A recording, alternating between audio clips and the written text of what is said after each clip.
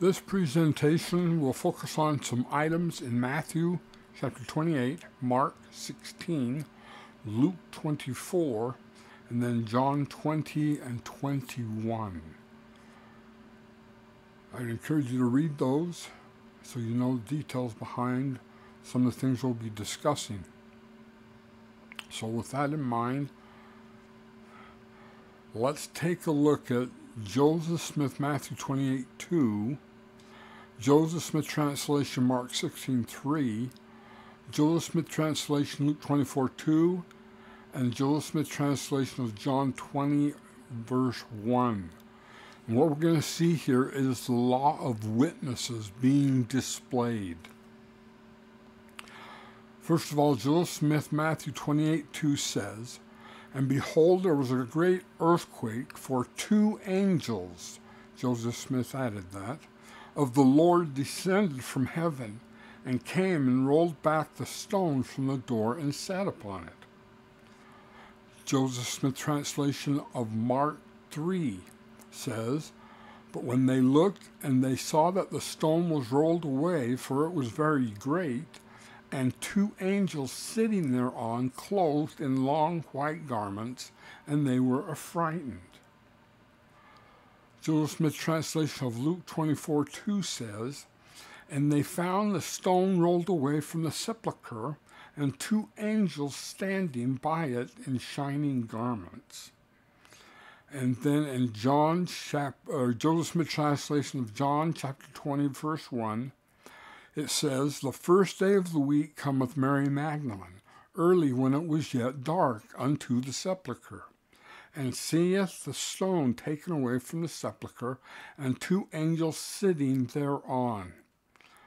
I bring this up to show you that Joseph makes sure that each account of Christ's resurrection, that there were 2 angels. He adds those in there.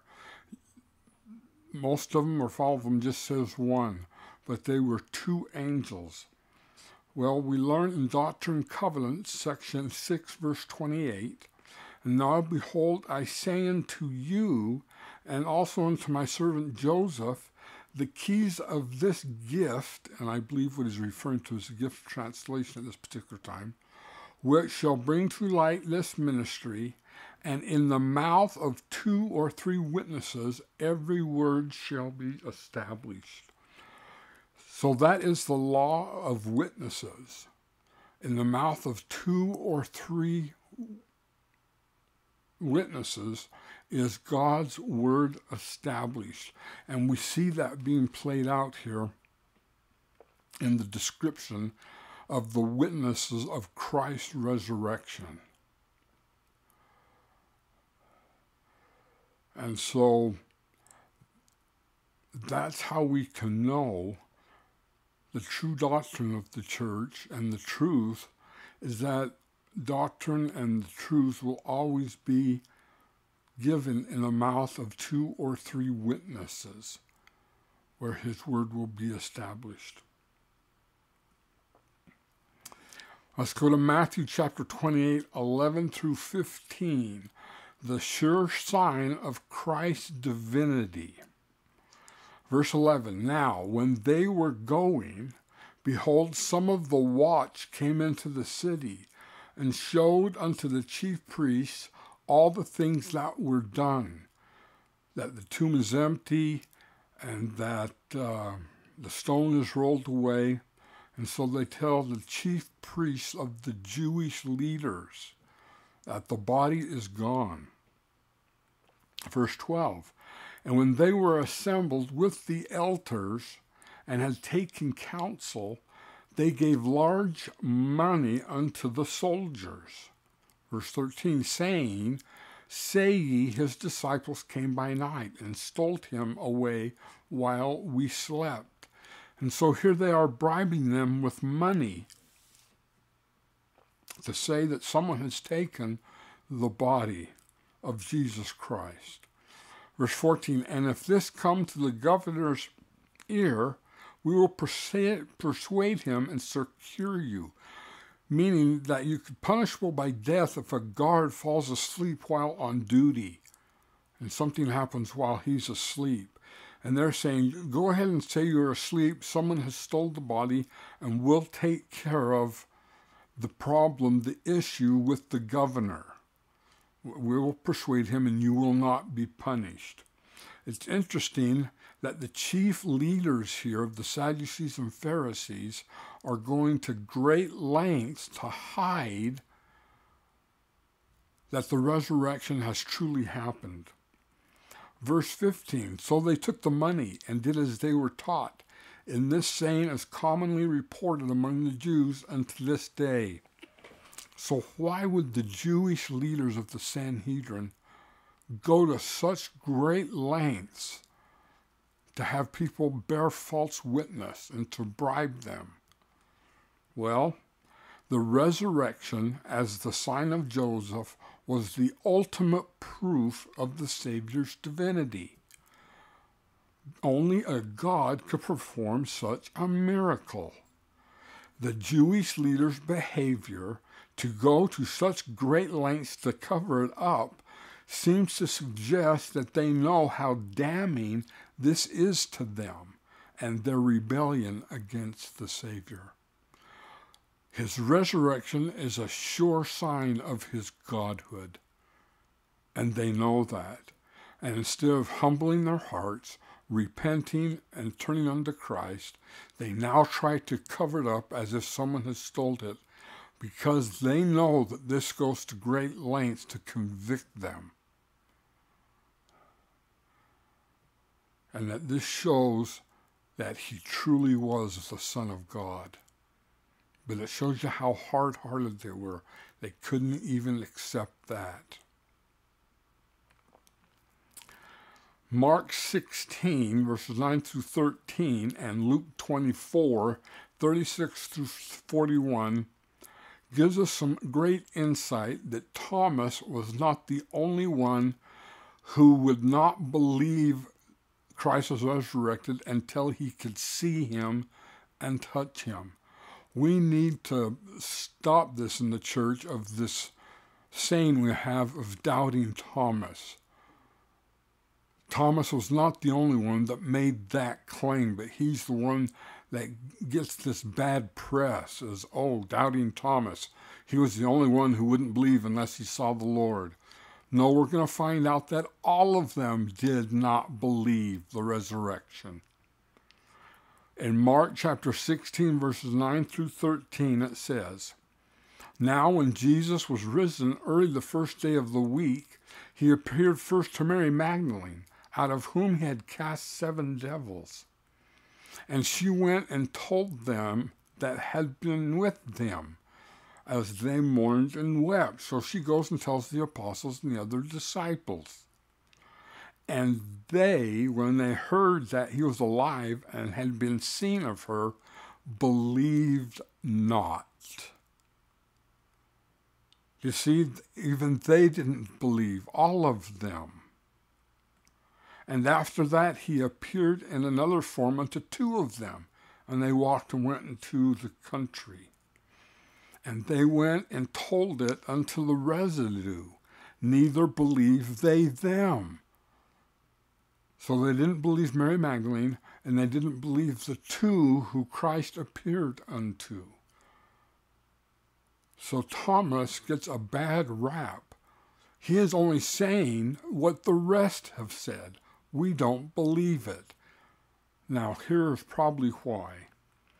In Luke 24, 36 through 41, it says, And as they thus spake, Jesus stood in the midst of them, and said unto them, Peace be unto you. But they were terrified and frightened, and supposed that they had seen a spirit. See, we need to remember, this is the first time this has ever happened in the history of mankind. No one has ever been resurrected from the dead. Verse 38, And he, Christ, said unto them, Why are ye troubled? And why do thoughts arise in your hearts? 39, Behold my hands, my feet, that it is I myself. Handle me and see. For a spirit hath not flesh and bones, as you see me have. And when they had thus spoken, he showed them his hands and his feet. And now listen to this.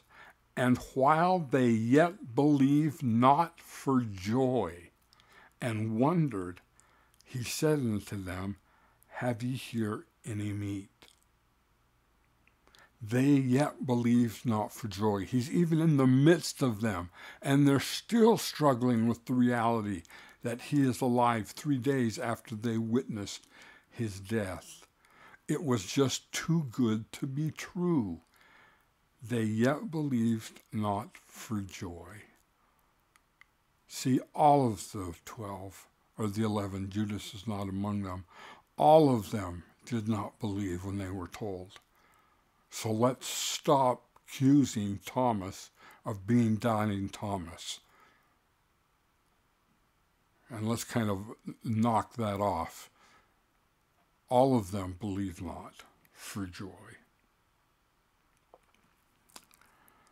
Luke 24, 1-4, perplexed. Now upon the first day of the week, very early in the morning, they came into the sepulchre, bringing the spices which they had prepared, and certain others with them. And they found the stone rolled away from the sepulchre. And they entered in and found not the body of the Lord Jesus. And it came to pass, as they were much perplexed thereabout, behold, 2 men stood by them in shining garments. Why are they so perplexed? Well, as I've already mentioned, this has never, ever happened in the history of mankind. And now look at John chapter 20, verses 6-9. Will help us understand why they are so perplexed, why this is so confusing to them, even though Christ had taught that he would be betrayed and die and resurrected. That it actually happened is now perplexing to them. So John 20:6-9 says, Then cometh Simon Peter following him, and went into the sepulchre, and seeth the linen clothes lie. And the napkin was about his head, not lying with the linen clothes, but wrapped together in a place by itself. And then went in also the other disciple, which came first to the sepulchre, and he saw and believed. That was John. Then 9, for as yet they knew not the scripture, that he must rise from the dead, again from the dead. So even though they had been taught it, and Christ had talked to them and told them what was going to happen, they knew not the scriptures.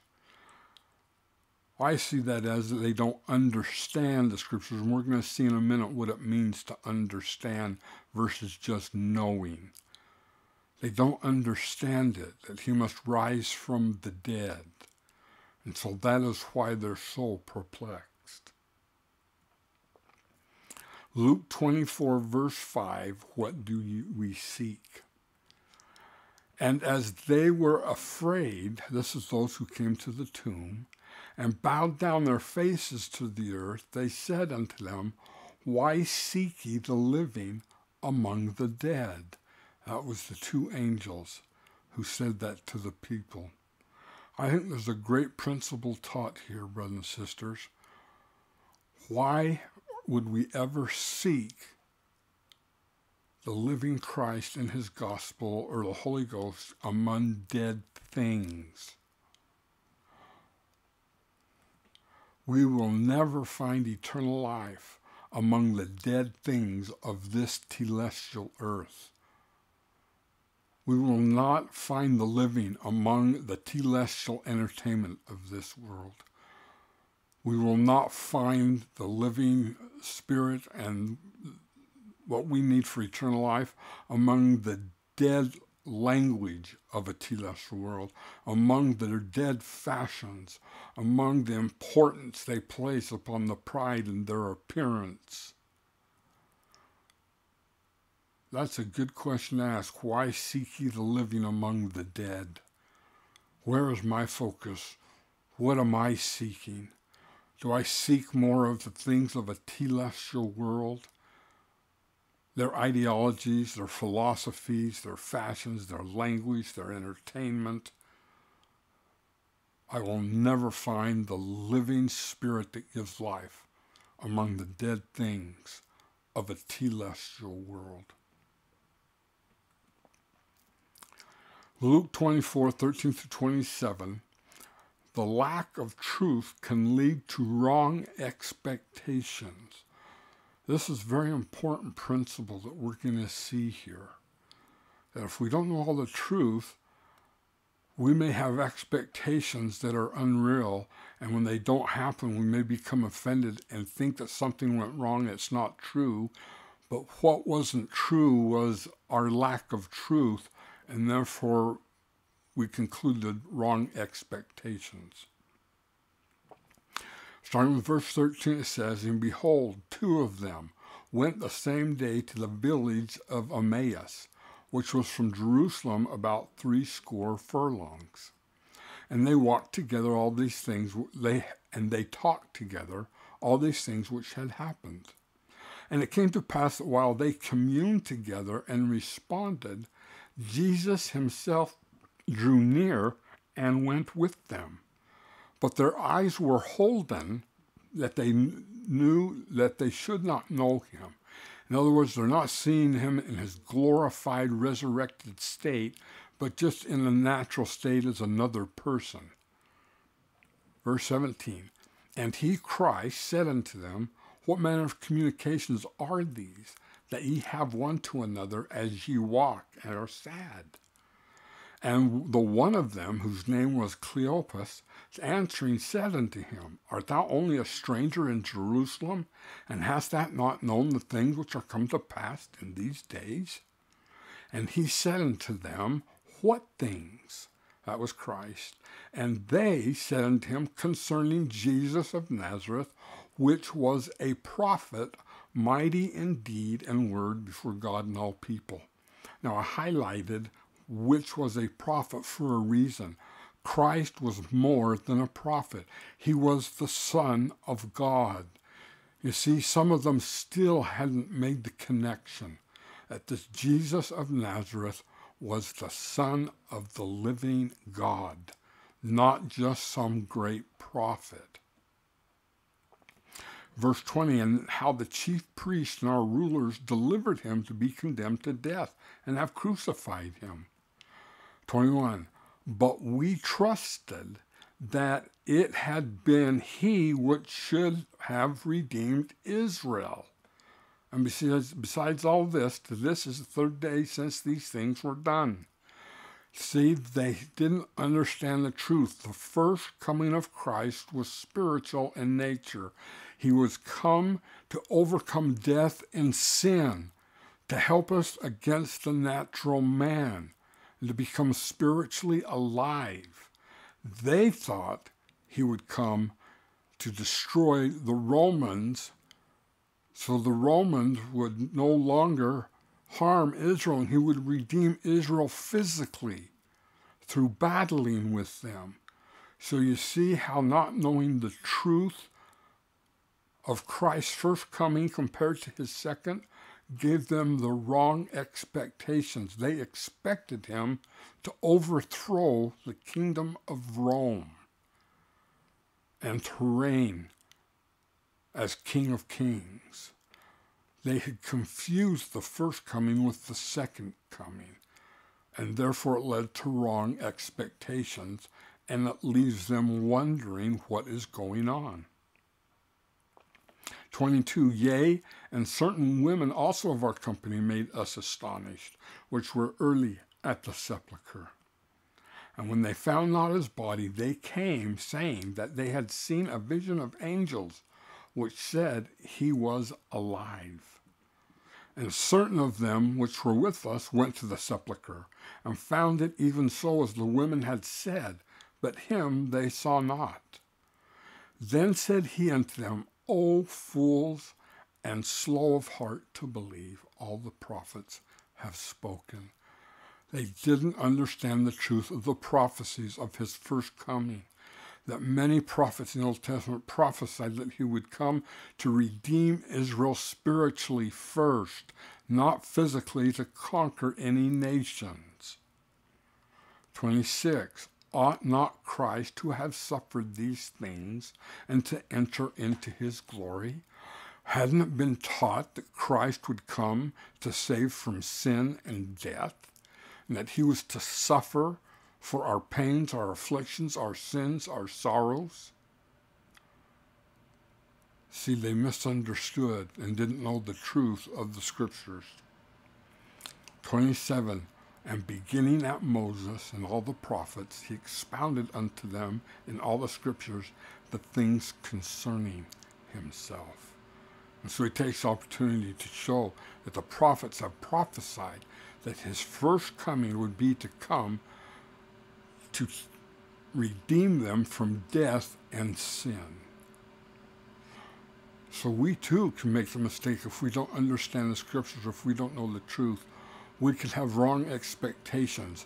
And then when things turn out not the way we expect, then we become confused, and some may even leave the gospel because of that. Luke 24, 28 through 35, how Christ is made known. And now, this is now continuing, those two on the road to Emmaus. And they drew nigh unto the village where they went, and he made as though he would have gone further. But they constrained him, meaning Christ, saying, Abide with us, for it is towards evening, and the day is far spent. And he went in to tarry with them. And it came to pass, as he sat at meat with them, he took bread and blessed it, and brake it, and gave to them. And their eyes were opened, and they knew him, and he vanished out of their sight. And they said one to another, Did not our hearts burn within us while he talked with us by the way, and while he opened to us the scriptures? See, now they're finally beginning to understand. It went into their hearts. Didn't our hearts burn within us? That's reminiscent of section 9 of the Doctrine and Covenants, isn't it? When Oliver Cowdery tries to translate and he can't translate because he took no thought but was safe to ask if he could do it. He didn't put in the preparation. 33. And they rose up the same hour and returned to Jerusalem, and found the 11 gathered together, and them that were with them, saying, The Lord is risen indeed, and hath appeared to Simon. And they told what things were done on the way, and how he was known of them in breaking of bread. This seems to have an allusion to the ordinance of the sacrament. We will come to know Christ through the ordinances and covenants of the gospel if we use them to focus on him. It can't just be something we do on the Sabbath, and it's the social thing to do, and I just partake of it, and I give no thought for what I am doing.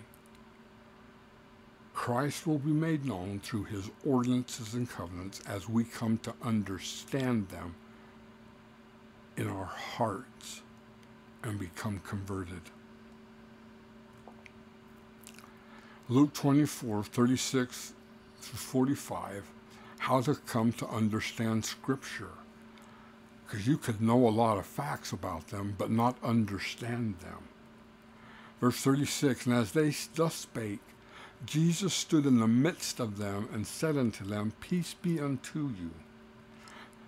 But they were terrified and frightened, and supposed that they had seen a spirit.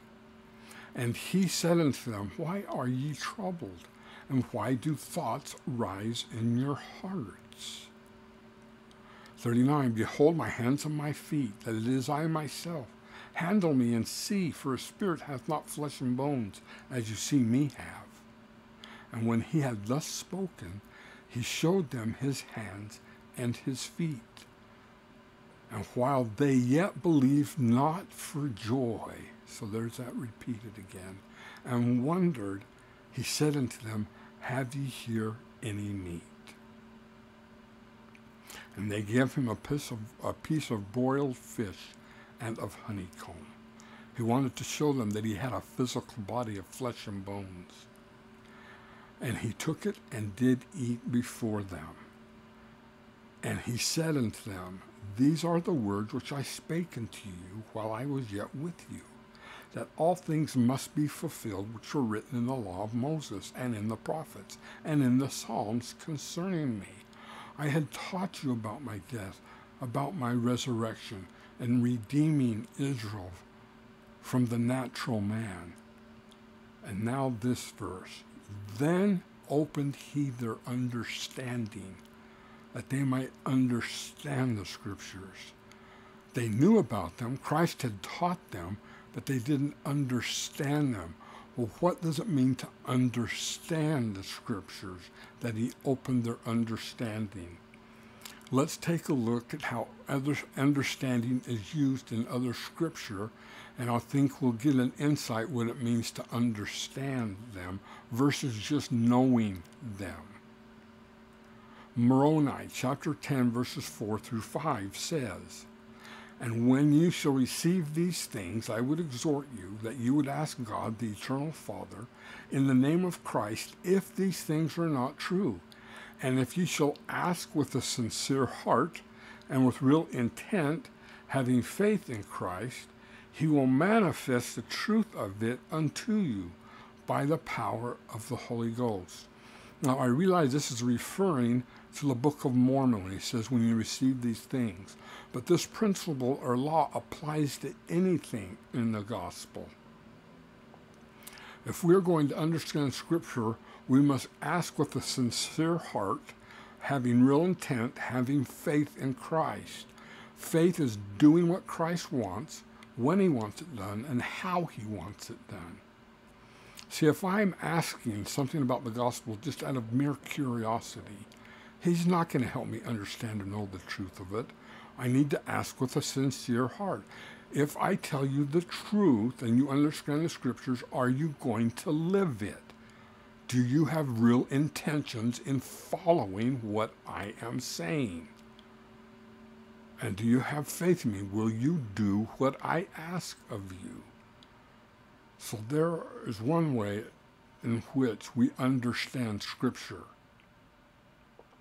is that we have a sincere heart, real intent, and faith in Christ. Without those, we will just know the Scriptures. We won't come to understand them. They will not become a part of us. And by the power of the Holy Ghost, you may know the truth of all things. So understanding has to do with the Holy Ghost coming to us and revealing the truth. But to get him to do that, I must ask with a sincere heart, with real intent, meaning what you tell me I will live and act upon, and having faith in Christ. Look at now, Isaiah chapter 44, verse 18 says, they have not known nor understood, for he has shut their eyes that they cannot see, and their hearts that they cannot understand. So Isaiah is prophesying about his people and the state of apostasy they're going to be in. And because they didn't know in their hearts, they couldn't understand. Understanding is linked with our heart, coming to know in our heart, not just intellectually with our mind, but it coming into our heart and to be converted. Look at Matthew 13:15. For this people's heart is waxed gross, and their ears are dull of hearing, and their eyes they have closed, lest at any time they should see with their eyes, and hear with their ears, and should understand with their heart, and should be converted, and I shall heal them. So understanding is when the doctrine and principles and the Spirit of the Holy Ghost come to our heart and gives us a witness into our heart. This is far more important than just intellectual knowledge. Therefore, they could not believe, because that Isaiah said again, He that hath blinded their eyes and hardened their hearts, that they should not see with their eyes, nor understand with their heart, and be converted, and I should heal them. That's in John 12:39 through 40. So again, the Savior equates understanding comes in from the heart, getting doubt burned out of us in our hearts, and getting the truth burned inside of our hearts. Mosiah 2:9 says, And these are the words which he spake and caused to be written, saying, My brethren, all ye that have assembled yourselves together, you that can hear my words which I speak unto you this day, for I have not commanded you to come up here to trifle with the words which I shall speak, but that you should hearken unto me, and open your ears that you may hear, and your hearts that ye may understand, and your minds that the mysteries of God may be unfolded to your view. Again, the Savior tells us through King Benjamin that come to understanding Scripture means understanding it with our hearts. That your heart, that ye may understand. We must have open hearts and let the Spirit enter into our hearts. Doctrine and Covenants, section 78, verse 10. Otherwise, Satan seeketh to turn their hearts away from the truth, that they become blinded and understand not the things which are prepared for them. Satan does everything he can to make sure the Scriptures, the truth, the doctrine, the principles enter into your heart. Because then you won't understand. And if you don't understand the Scriptures, then you cannot follow them properly and return to live with our Father in heaven. We have to open our hearts, and that goes back to Moroni, that we must have real intent, faith in Christ, for Him to open our hearts and teach it into our hearts. Mosiah 26:3 says, And now because of their unbelief, they could not understand the word of God, and their hearts were hardened. That's why Satan tries so hard to harden our hearts and get us caught up in pride, because then we cannot understand the gospel. And if you don't understand the gospel, you cannot live it in the way that we should in order to return to our Father in heaven. We must have soft hearts. And one of the things that the gift of the Holy Ghost is for is to soften our hearts, but we must seek it with real intent. If God reveals something to your heart, will you do what He says? If He knows you're not going to do it, He's not going to reveal it. He will only reveal the things to our heart, knowing that we will then go and act upon those things which He teaches us. So how to come to understand Scripture? Get a soft heart, that the Holy Ghost may bear witness in your heart of the truth of all things. John 20, verse 16, Mary told not to touch the Savior. In the Joseph Smith translation of John 20:17, Joseph Smith changes the word touch to something else, which may give us an idea of why she could not touch Him. Joseph Smith translation of John 20:17 says, Jesus saith unto her, Hold me not, for I am not yet ascended to my Father, but go to my brethren and say unto them, I ascend unto my Father and your Father, and to my God and your God. So Joseph Smith changes touch me not to hold me not. The Greek word for touch is hoptomai, if I'm saying that right, meaning to fasten oneself to, adhere to, cling to, in not only relationship of friendship, but in a more personal, intimate nature. And so Joseph Smith changing hold me not is a better translation of the Greek word where they said touch. I think, in other words, the type of embrace that Mary wanted at the time was not proper at that time. And so the Savior says, it's not proper right now. The type of embrace that you want, it will come later. I need to go see my Father in heaven. John 21:15-17, and we'll compare that to Luke 22:31-32, which will show the measure of our conversion. How do we know if we're becoming converted? Not just knowing about the gospel, not just having a testimony, which is a knowledge of certain facts, which is important, but to be totally converted and committed. Well, in John 20, verse 15, it said, So when they had dined, Jesus said unto Simon Peter, Simon, son of Joseph, lovest thou me more than these? Meaning the fish. He said unto him, Yea, Lord, thou knowest that I love thee. He said unto him, Feed my lambs. He said unto him again the second time, Simon, son of Jonas, lovest thou me?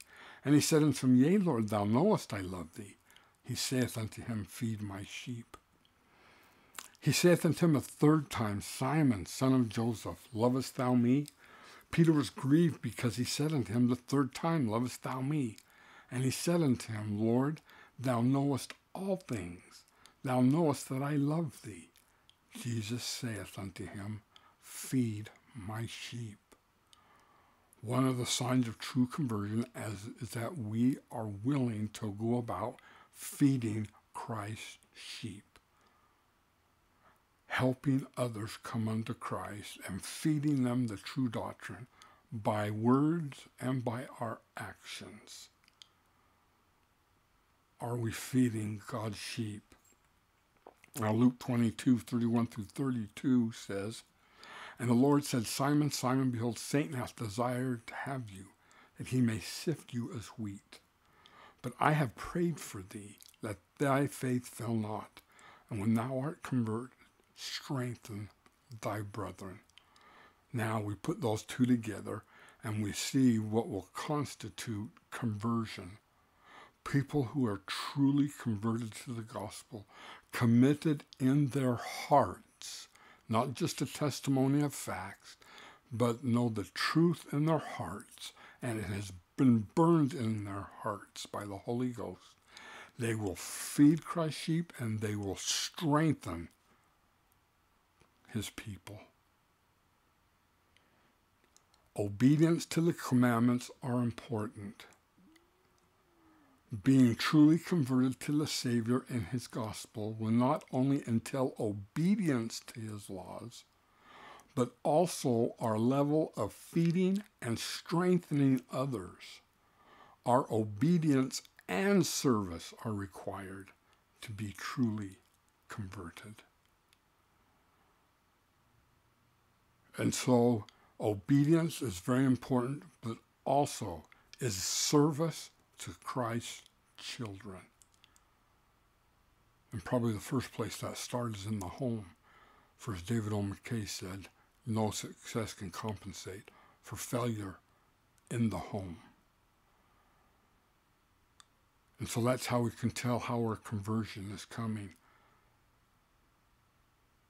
In any way that is possible, do I try to strengthen and feed Christ's children. Now in John 21:18 through 19, Peter's death is prophesied. Elder McConkie said this: "Thou shalt follow me," our Lord said to Peter on that recent day when the chief apostle pledged, "I will lay down my life for thy sake." How literally the Master then spoke, and how fully Peter is to do as he offered, he now learns. He is to be crucified, a thing which John in this passage assumes to be known to his readers. Peter's arms are to be stretched forth upon the cross. The executioner shall gird him with the loincloth which criminals wear when crucified, and he shall be carried where he would not, that is, to his extinction. So that's what 21:18 through 19 is referring to, that Peter also will give his life and endure crucifixion. In John 21:21 through 23, John the Beloved's, who we call John the Beloved, his future is prophesied of what will happen to him. Peter, seeing him, said to Jesus, "Lord, what shall this man do?" referring to John. Jesus saith unto him, "If I will that he tarry till I come, what is that to thee? Follow thou me." Then went this saying abroad among the brethren, that the disciple, that disciple should not die. Yet Jesus said not unto him, He shall not die. But if I will that he tarry till I come, what is that to thee? Well, in Doctrine and Covenants, section 7, verses 1 through 4, we get a clarification of what was going to happen to John the Beloved. Verse 1, "And the Lord said unto me, John, my beloved, what desirest thou? For if you shall ask what you will, it shall be granted unto you. And I said unto him, Lord, give me power over death, that I may live and bring souls unto thee. Verse 3, "And the Lord said unto me, Verily, verily, I say unto thee, because thou desirest this, thou shalt tarry till I come in my glory, and shalt prophesy before nations, kindreds, tongues, and people. And for this cause the Lord said unto Peter, If I will that he tarry till I come, what is that to thee? For he desired of me that he might bring souls unto me, but thou desirest that thou might speedily come unto me in my kingdom." And so this is in reference to the transfiguration of John, who has not tasted of death and is still on the earth doing the work of Christ in whatever capacity that is, until Christ comes again. And so here we see John's future being prophesied, that he is still doing the work of the Father and spreading the gospel, whatever capacity that may be. Well, may we come to learn and understand Scripture, not just know them, but have the Holy Ghost reveal them in our hearts, so that we can become truly converted and not tossed to and fro by every wind of doctrine that is out there, but we may stand steadfast in the gospel. In order to do that, a witness of the truth must come to your heart. You must have real intent, faith in Christ, in order to have that come into our hearts. May we seek the Savior to come to understand him and his gospel. Thank you for watching. If you enjoyed the presentation, hit the like button and consider subscribing to the channel.